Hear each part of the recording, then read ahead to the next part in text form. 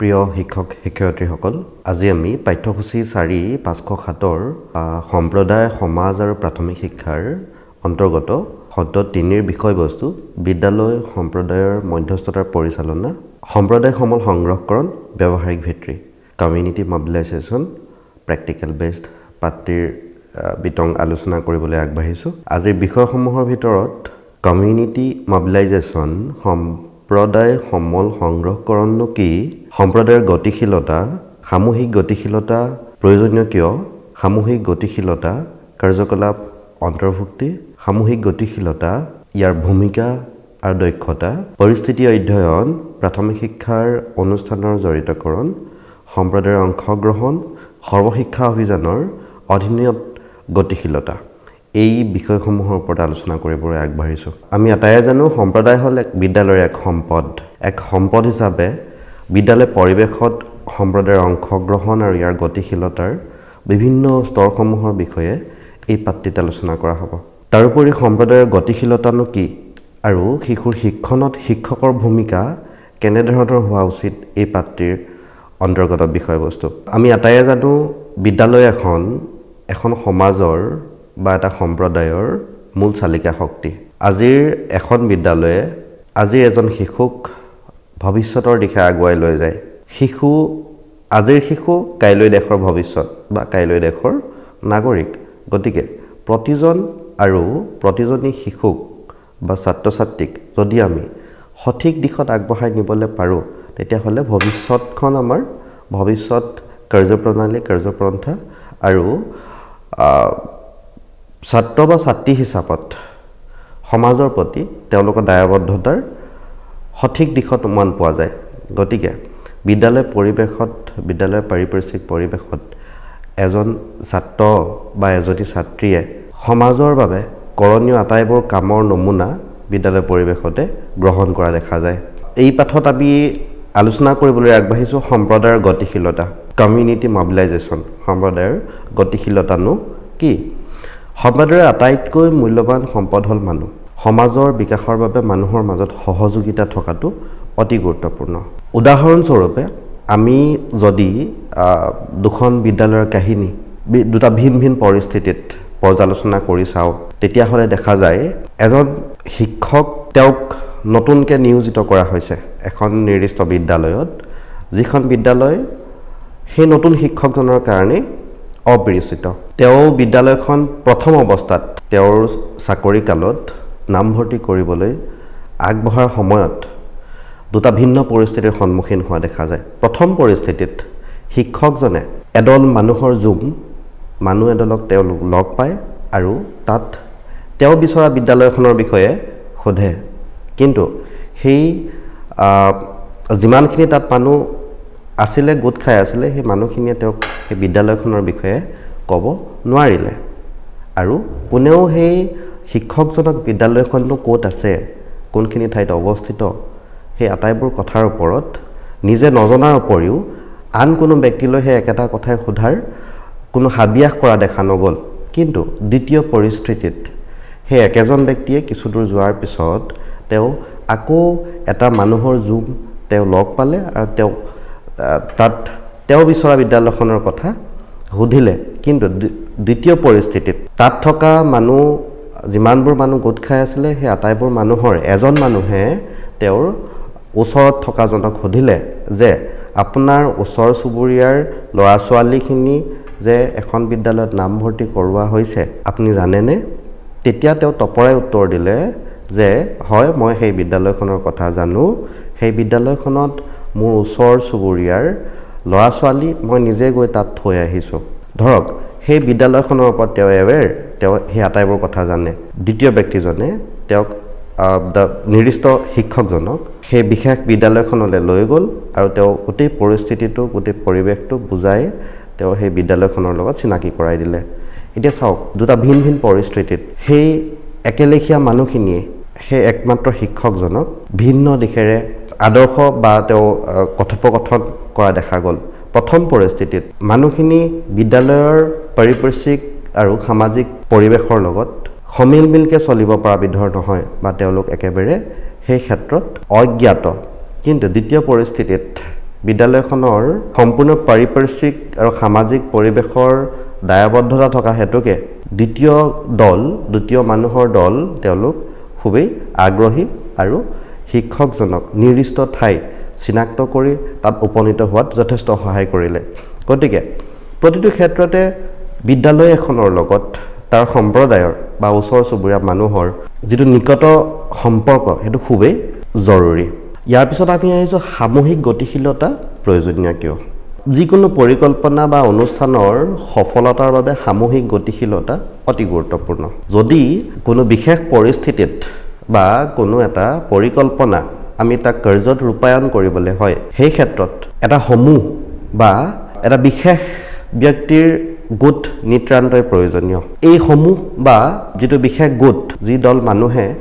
এই একেটা পৰিকল্পনা বা একেটা অনুষ্ঠান ভৱিষ্যতৰ দিশে বা এটা সুস্থ সবল অনুষ্ঠান হিচাপে গঢ় দিয়াত সহায় কৰে বিশেষভাৱে সহায় কৰে কি ক্ষেত্ৰতনো সামূহিক গতিশীলতা প্ৰয়োজনীয় সেইবোৰ আমি অকনমান আলোচনা কৰোৱা হওক প্ৰথম কথা ই হস্তক্ষেপৰ বাবে দাবী কৰে দ্বিতীয় কথাটো হ'ল হস্তক্ষেপৰ প্ৰভাৱশালীতা বৃদ্ধি কৰে সঁহাৰিৰ বাবে অতিৰিক্ত সম্পদৰ যোগান ধৰে আক্ৰমণ সাধ্যত উপনীত হয় লিংগ পক্ষপাতিত্ব সজাগতাৰ অভাৱ আদিৰ ওপৰত গুৰুত্ব দিয়ে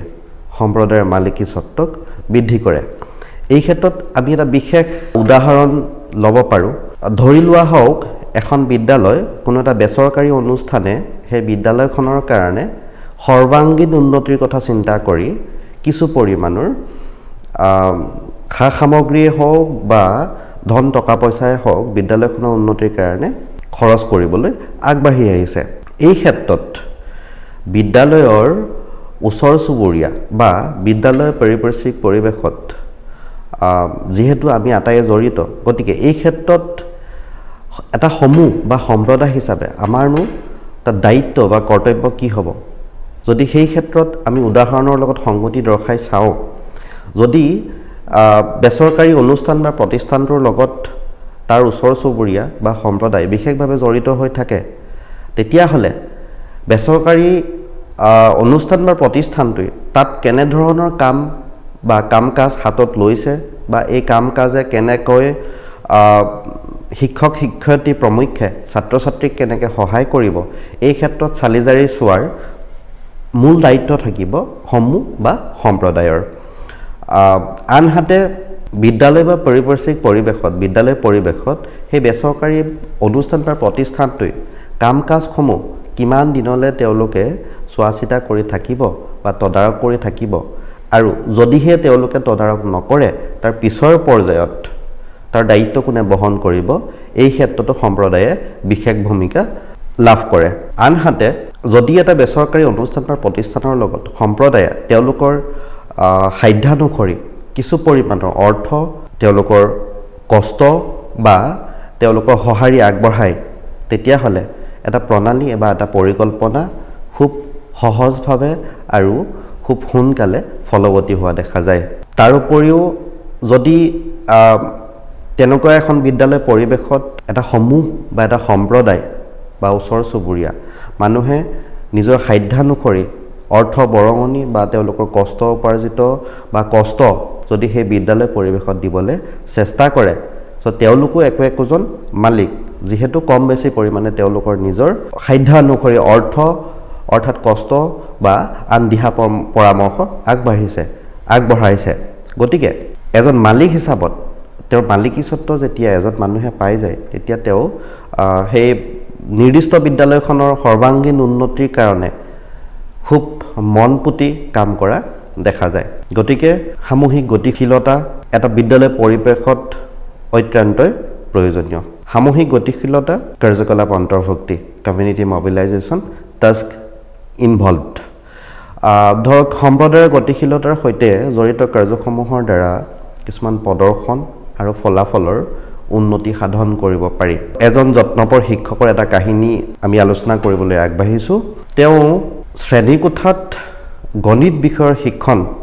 আগবঢ়োৱাৰ সময়ত বা তেওঁ শিকোৱা গণিত শিক্ষণৰ তেওঁ যেতিয়া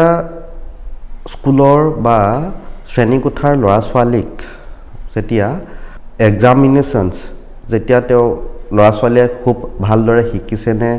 তেওঁলোকে কিমানখিনি পৰিমাণত শিকিছে সেই আটাইবোৰ কথা যেতিয়া চালি জাৰি চোৱাৰ সময় আহে প্ৰথম অৱস্থাত তেওঁ শিকোৱা বিষয়বস্তুৰ লাইক মেক্সিমাম সংখ্যক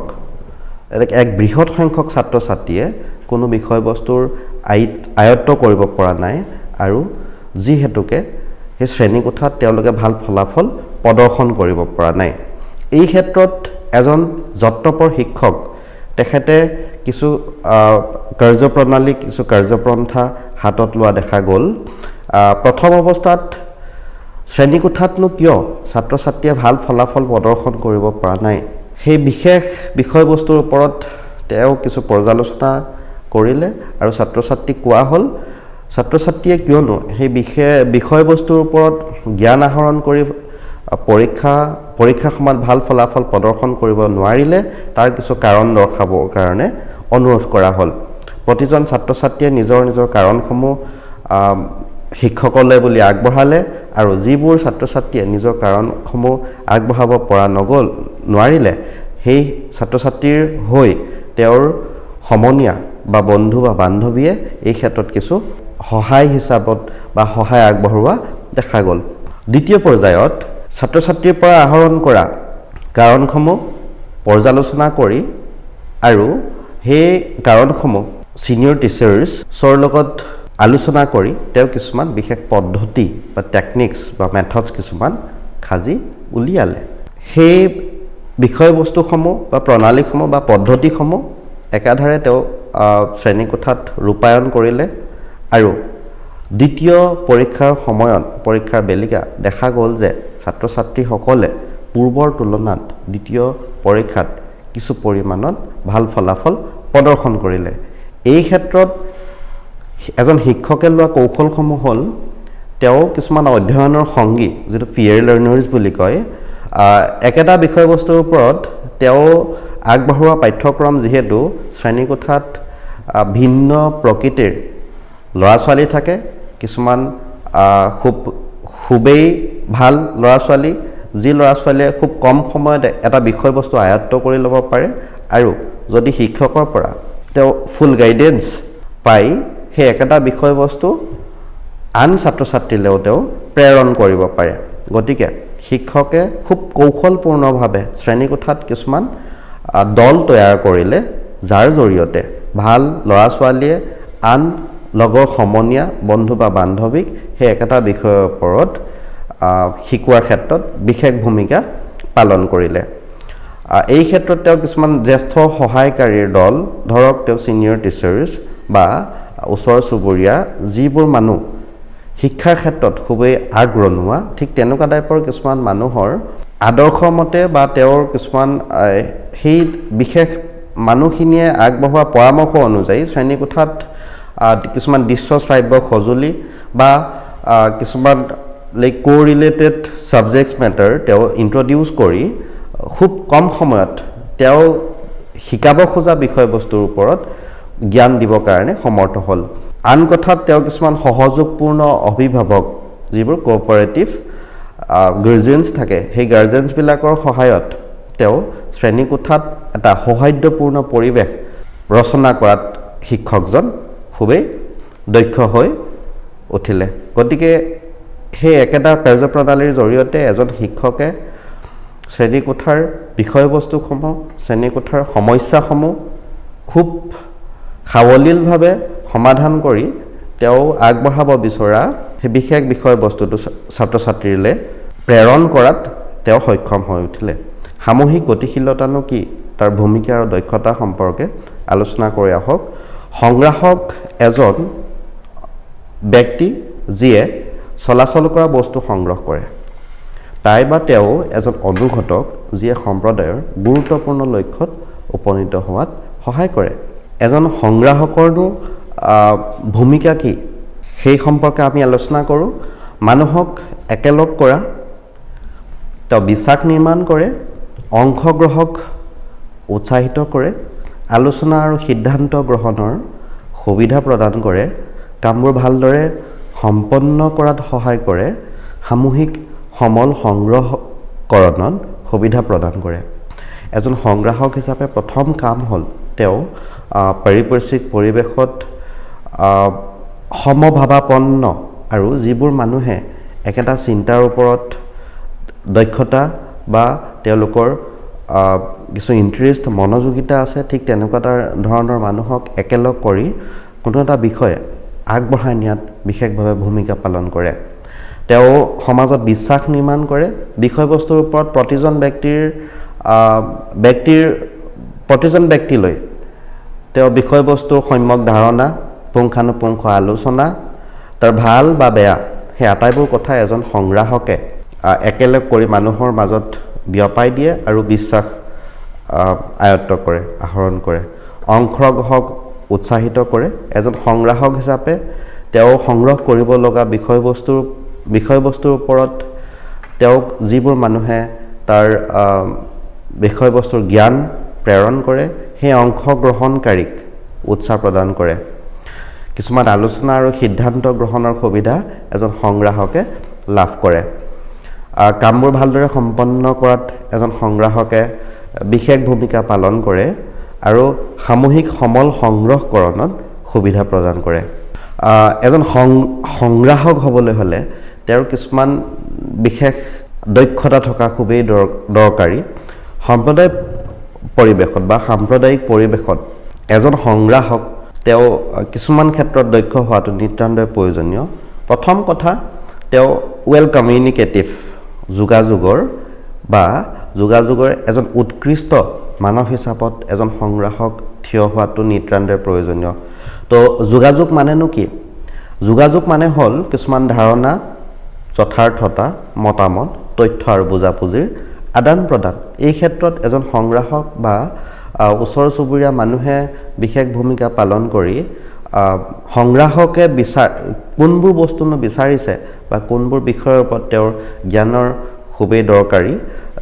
এই ক্ষেত্ৰত ওচৰ চুবুৰীয়াই দিব পৰা সেই জ্ঞান বা সেই ইনফৰমেশ্যন এজন সংগ্ৰাহকে আহৰণ কৰিবলৈ হ'লে সেই সম্প্ৰদায়ৰ মানুহৰ লগত সংগ্ৰাহকজন ৱেল কমিউনিকেটিভ হোৱাটো নিতান্তই প্ৰয়োজনীয় যেতিয়া সংগ্ৰাহকে বাৰ্তা লাভ কৰে আৰু বুজি পায় তেতিয়া যি প্ৰভাৱশালীভাৱে যোগাযোগ কৰিব পাৰে এজন সংগ্ৰাহক হ'বলৈ হ'লে তেওঁ কোনবোৰ মানুহে তেওঁক সেই একেটা বাৰ্তা প্ৰেৰণ কৰিছে সেই কথাটো বিশেষ গুৰুত্বপূৰ্ণ গতিকে সংগ্ৰাহক এজনৰ যিবোৰ কথা বা কাম তেওঁ আগবঢ়াব বিচাৰিছে বা সম্প্ৰদায়ৰ মানুহে তেওঁৰ কথা বা কামৰ ওপৰত এজন সংগ্ৰাহকে বিচৰা প্ৰতিটো কথা খুব ভালদৰে বুজি উঠিছে নে নাই বা এই ক্ষেত্ৰত সংগ্ৰাহকক সম্প্ৰদায়ৰ মানুহে কেনে ধৰণৰ সহায় আগবঢ়াব পাৰে এই ক্ষেত্ৰত এজন সংগ্ৰাহকে লোৱা ভূমিকাটো বিশেষভাৱে উল্লেখনীয় যোগাযোগ প্ৰক্ৰিয়াত প্ৰথম কথা যেতিয়া গ্ৰহণকাৰীয়ে বাৰ্তা পঠিওৱাজনৰ বাৰ্তা বুজি পায় আৰু উচিত পৰামৰ্শ প্ৰদান কৰে তেতিয়া যোগাযোগ প্ৰক্ৰিয়া সম্ভৱ হয় বাৰ্তা গ্ৰহণকাৰী আৰু বাৰ্তা পঠিওৱা ব্যক্তিজনৰ যোগাযোগ সুস্থ সবল আৰু খুব সাৱলীল বা সাধাৰণ হোৱাটো নিতান্তই প্ৰয়োজনীয় তেতিয়াহে এটা যোগাযোগ প্ৰক্ৰিয়া সঠিকভাৱে সম্পন্ন হয় যোগাযোগ প্ৰক্ৰিয়াৰ প্ৰধান উপাদানসমূহ হ'ল প্ৰেৰক যিয়ে বাৰ্তা প্ৰেৰণ কৰে গ্ৰহণকাৰী যিয়ে বাৰ্তা গ্ৰহণ কৰে বাৰ্তা যেনে ধৰণৰ কথাৰ আদান প্ৰদান হয় বা কোনটো বিষয়ৰ ওপৰত কথা আদান প্ৰদান হৈছে প্ৰেৰক আৰু গ্ৰহণকাৰীৰ মাজত সেই বিশেষ প্ৰণালীটোৱে হৈছে বাৰ্তা গতিপথ আৰু মাধ্যম কোনটো মাধ্যমত এজন প্ৰেৰকে গ্ৰহণকাৰীলৈ বাৰ্তা প্ৰেৰণ কৰিছে পৰামৰ্শ আৰু হুলস্থুল পৰামৰ্শ বুলি ক'বলৈ হ'লে প্ৰেৰক এজনে গ্ৰহণকাৰীলৈ কেনে ধৰণৰ বাৰ্তা প্ৰেৰণ কৰাটো উচিত এই ক্ষেত্ৰত পৰামৰ্শৰ নিতান্তই আৱশ্যকীয় আৰু এই যোগাযোগ প্ৰক্ৰিয়াৰ কিছু ক্ষেত্ৰত আমি খুব হুলস্থুলীয়া পৰিৱেশ বা অবষ্টেকলছ কিছুমান বাধ্যবাধকতা আমাৰ সন্মুখত থিয় দিয়ে সেইবোৰক হুলস্থুল বুলি কোৱা হয় এই হুলস্থুল প্ৰধানত পাৰিপাৰ্শ্বিক বা সামাজিক পৰিৱেশৰ হ'ব পাৰে, মনস্তাত্ত্বিক হুলস্থুল হ'ব পাৰে বা বাৰ্তা প্ৰেৰণ কৰাৰ সময়খিনিত কিছুমান পৰিৱেশেও এই হুলস্থুলত বিশেষ ভূমিকা পালন কৰে। যোগাযোগ প্ৰক্ৰিয়াৰ প্ৰেৰকৰ দ্বাৰা আৰম্ভ হয়। প্ৰেৰক হ'ল এজন ব্যক্তি যিয়ে গ্ৰহণকাৰী বাৰ্তা প্ৰেৰণ কৰে। বাৰ্তা প্ৰেৰণ কৰাৰ আগতে প্ৰেৰকে গ্ৰহণকাৰী দৃষ্টিভংগীৰ যোগাযোগৰ ওপৰত লক্ষ্য ৰাখিব লাগে। বাৰ্তা প্ৰেৰণ কৰাৰ সময়ত গ্ৰহণকাৰী কোনটো পৰ্যায়ত আছে, তেখেত একেটা বাৰ্তা গ্ৰহণ কৰিবলৈ ইচ্ছুক বা তেওঁ অনিচ্ছুক, এই ক্ষেত্ৰত প্ৰেৰকে দৃষ্টি ৰখাটো নিতান্তই প্ৰয়োজনীয়। গ্ৰহণকাৰী হ'ল ব্যক্তি বা দল যাৰ বাবে যোগাযোগৰ পৰিকল্পনা কৰা হয়। এটা বাৰ্তা প্ৰেৰণ কৰাৰ ক্ষেত্ৰত গ্ৰহণকাৰীৰ ভূমিকা খুবেই গুৰুত্বপূৰ্ণ। গ্ৰহণকাৰী কেনেধৰণৰ বাৰ্তা তেওঁলোকে বিচাৰিছে বা গ্ৰহণ কৰিবলৈ ইচ্ছুক, এই ক্ষেত্ৰত প্ৰেৰকে গ্ৰহণকাৰীৰ ইচ্ছা বা অনিচ্ছাৰ ওপৰত গুৰুত্ব দিয়াটো প্ৰয়োজনীয়। গতিপথ হ'ল বাৰ্তা বহন কৰা এটা মাধ্যম। পৰামৰ্শ হ'ল বাৰ্তা গ্ৰহণ কৰাৰ পিছত গ্ৰহণকাৰীৰ সঁহাৰি। তেওঁ বাৰ্তাটো কেনেকুৱা পালে, সেই বাৰ্তাটো তেওঁৰ কাৰণে জৰুৰী বা দৰকাৰী নহয়, এই ক্ষেত্ৰত পৰামৰ্শ বিশেষভাৱে গুৰুত্বপূৰ্ণ। বাৰ্তা প্ৰেৰণৰ ক্ষেত্ৰত উৎপন্ন হোৱা যিকোনো প্ৰকাৰৰ বাধাক হুলস্থুল বুলি ক'ব পাৰি। এই বাধা কিছুমান শাৰীৰিক বাধা হ'ব পাৰে বা মনোবৈজ্ঞানিক আৰু কিছুমান অৰ্থ সম্পৰ্কীয় বাধাও হ'ব পাৰে। যোগাযোগত অনুসৰণৰ গুৰুত্ব। সক্ৰিয় অনুসৰণ হ'ল বক্তাৰ চিন্তা, ধাৰণা বা অনুভৱ আৰু প্ৰয়োজনীয় বুজি পোৱা। আমাৰ জীৱনৰ শিক্ষণৰ মুখ্য অংশ আমাৰ অনুসৰণ দক্ষতাৰ ওপৰত নিৰ্ভৰশীল। অনুসৰণে আমাক ধাৰণা আৰু চিন্তাক বুজি পোৱাত সহায় কৰে। যদি আমি আনৰ চিন্তা আৰু ধাৰণাসমূহক সক্ৰিয়ভাৱে অনুসৰণ কৰোঁ, তেন্তে আমি তেওঁলোকক বিকল্প পৰামৰ্শ প্ৰদান কৰিব পাৰোঁ। অৰ্থাৎ যোগাযোগত অনুসৰণৰ নিতান্তই গুৰুত্বপূৰ্ণ। যদি আমি এজন ব্যক্তিক সঠিকভাৱে অনুসৰণ কৰিব পাৰোঁ, তেতিয়াহ'লে সেই বিশেষ ব্যক্তিজনে কোনবোৰ চিন্তা বা ধাৰণা বা অনুভৱ, তেওঁ কোনবোৰ প্ৰয়োজনীয় বা তেওঁ কেনেধৰণৰ বাৰ্তা প্ৰেৰণ কৰিবলৈ চেষ্টা কৰিছে, সক্ৰিয় অনুসৰণৰ দ্বাৰা সঠিকভাৱে অনুধাৱন কৰাটো সহজ। আনহাতে আমাৰ জীৱনৰ শিক্ষণৰ মূল অংশটোৱেই হৈছে অনুসৰণ। আমি সমাজত এজন সুস্থ সবল বা প্ৰতিটো খোজতে মূৰ দাঙি থিয় হ'ব পৰা বিশেষ ব্যক্তি হিচাপত যদি নিজকে গঢ় দিবলৈ হয়, তেতিয়াহ'লে আমাৰ কিছু আদৰ্শ ব্যক্তিক অনুসৰণ কৰাটো নিতান্তই প্ৰয়োজনীয়। এই ক্ষেত্ৰত উনুকিয়াব বিচাৰিছোঁ, অনুসৰণ প্ৰতিটো ক্ষেত্ৰতে পজিটিভ হোৱাটো উচিত। নেগেটিভ অনুসৰণে, নকাৰাত্মক অনুসৰণে এজন মানুহক বিপথে পৰিচালিত কৰাও দেখা যায়। আনহাতে অনুসৰণে আমাক আনৰ কিছুমান ধাৰণা বা চিন্তা বা তেওঁলোকৰ ভাৱধাৰা বা প্ৰণালী বা তেওঁলোকৰ কাৰ্যপন্থা বুজি উঠাত সহায় কৰে। আৰু যদি আমি আনৰ চিন্তা বা ধাৰণাসমূহক সঠিকভাৱে বা সক্ৰিয়ভাৱে অনুসৰণ কৰোঁ, তেতিয়াহ'লে কিছুমান বিকল্প পথৰ সন্ধান কৰিব পৰাও সম্ভৱ হয়। সম্প্ৰদায় সমল সংগ্ৰহকৰণত প্ৰাথমিক শিক্ষাৰ অনুষ্ঠানৰ জড়িতকৰণ, primary education programmes involving community mobilisation, এই ক্ষেত্ৰত সৰ্বশিক্ষা অভিযান বিশেষ ভূমিকা পালন কৰি আহিছে। সম্প্ৰদায়ৰ অংশগ্ৰহণ আৰু সৰ্বশিক্ষা অভিযানৰ অধীনত গতিশীলতানো কি, আহক এই বিষয়ে আলোচনা কৰোঁ। আমি এটাই জানো, সৰ্বশিক্ষা অভিযান হৈছে এটা চৰকাৰী অনুষ্ঠান, যিটো অনুষ্ঠানে 6 বা 14 বছৰৰ শিশুক বিনামূলীয়া আৰু বাধ্যতামূলক শিক্ষা প্ৰদানৰ বাবে ভূমিকা পালন কৰি আহিছে। তাত এই ক্ষেত্ৰত সম্প্ৰদায় গতিশীল কৰি তোলাৰ ক্ষেত্ৰত সৰ্বশিক্ষা অভিযানে কিছুমান বিশেষ ব্যৱস্থা বা প্ৰণালী বা আঁচনি তৈয়াৰ কৰি উলিয়াইছে। সংবিধানগত আইন 1992 আগত ৰাখি ৰাষ্ট্ৰীয় শিক্ষা নীতি নেশ্যনেল পলিচি অন এডুকেশ্যন, চমুকৈ NPE আৰু ভিলেজ এডুকেশ্যন কমিটি গঠন কৰা হয়। ইয়াৰ বিকাশৰ বাবে সৰ্বশিক্ষা অভিযানে 50%তকৈও অধিক পুঁজি যোগান ধৰে। অৰ্থাৎ সৰ্বশিক্ষা অভিযানৰ মূল লক্ষ্যই হ'ল 6 বা 14 বছৰৰ প্ৰতিজন শিশুক বিনামূলীয়া আৰু বাধ্যতামূলক শিক্ষাৰ জৰিয়তে সামৰি লোৱা সমাজৰ এজনো ছাত্ৰ বা ছাত্ৰী যাতে বাদ পৰি নাযায় সামাজিক শিক্ষাৰ পৰা যাতে বাদ পৰি নাযায় এই ক্ষেত্ৰত সৰ্বশিক্ষা অভিযানে বিশেষ ভূমিকা পালন কৰিছে আৰু যদি এটা সম্প্ৰদায় বা সমাজ বা এটা বিশেষ গোট বা এটা বিশেষ গোটৰ সমষ্টিৰ মানুহ যদি শিক্ষাৰ ক্ষেত্ৰত আগ্ৰহী হয় শিক্ষানো কিয় এজন মানুহক নিতান্তই প্ৰয়োজনীয় বা প্ৰাথমিক শিক্ষাৰ ব্যৱহাৰিক দিশ আৰু ইয়াৰ প্ৰয়োজনীয়তা সম্পৰ্কে কমিউনিটি লেভেলত তাৰ এৱাৰনেছ ক্ৰিয়েট কৰাৰ ক্ষেত্ৰত সৰ্বশিক্ষা অভিযানে বিশেষ ভূমিকা পালন কৰিছে সৰ্বশিক্ষা অভিযানৰ অধীনত প্ৰত্যেক ৰাজ্যত সম্প্ৰদায়ৰ কিছুমান স্তৰ তেওঁলোকে নিৰ্ধাৰণ কৰি দিছে যাৰ গাঁথনি ৰাজ্য সাপেক্ষে ভিন হয় আৰু ইয়াৰ অন্তৰ্ভুক্তিকৰণ ছোৱালীৰ শিক্ষা আৰু আন অনুন্নত দল সংগঠন আদিক সংলগ্ন কৰি শিক্ষাৰ ক্ষেত্ৰত এটি বিশেষ দিশ আগবঢ়াই নিয়া দেখা যায় এই সম্প্ৰদায়ৰ স্তৰত গাঁথনিয়ে বিদ্যালয়ৰ বিকাশৰ বাবে কিছুমান ক্ষুদ্ৰ পৰিকল্পনা প্ৰস্তুত কৰাত গুৰুত্বপূৰ্ণ ভূমিকা সৰ্বশিক্ষা অভিযানে লৈছে সৰ্বশিক্ষা অভিযানৰ অধীনত সম্প্ৰদায়ৰ দ্বাৰা বাৰ্ষিক কৰ্ম পৰিকল্পনা আৰু বাজেট প্ৰস্তুতকৰণ আদি ইত্যাদিবোৰ সৰ্বশিক্ষা অভিযানে নিৰ্ধাৰণ কৰিছে ই কিছুমান স্থানীয় প্ৰয়োজন আৰু সৰ্বশিক্ষাৰ ওপৰত গুৰুত্ব আৰোপ কৰে গতিকে এটা সমাজ বা সম্প্ৰদায়ৰ কিছু মুষ্টিমেয় মানুহক যদি শিক্ষাৰ ক্ষেত্ৰত আগবঢ়াই নিব পৰা যায় তেতিয়াহ'লে এখন সমাজ সুস্থ সবল হিচাপত গঢ়ি তোলাত বিশেষভাৱে সহায়ক হয়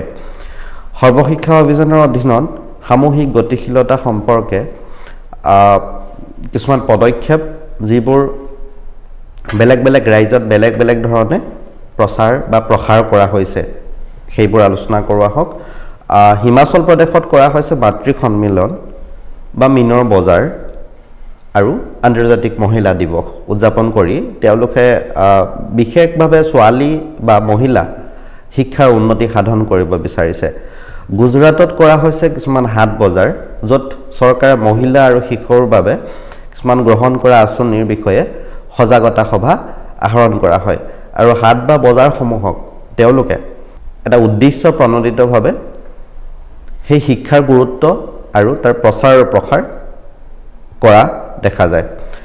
গুজৰাটত আন এক আঁচনি তেওঁলোকে আগবঢ়াইছে অশিক্ষিত মাতৃসকলৰ বাবে শিক্ষিত অভিযান